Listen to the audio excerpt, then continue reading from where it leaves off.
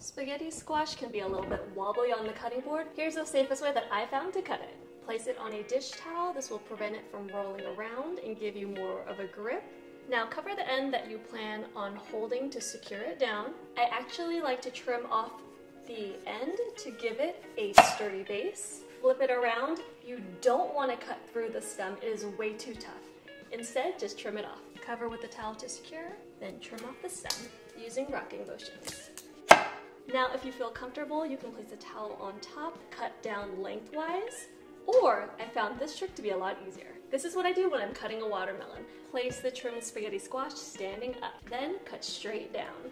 Use gentle rocking motions until you reach the bottom. Done. Now just scoop out those seeds. You could actually roast these just like pumpkin seeds for a healthy snack.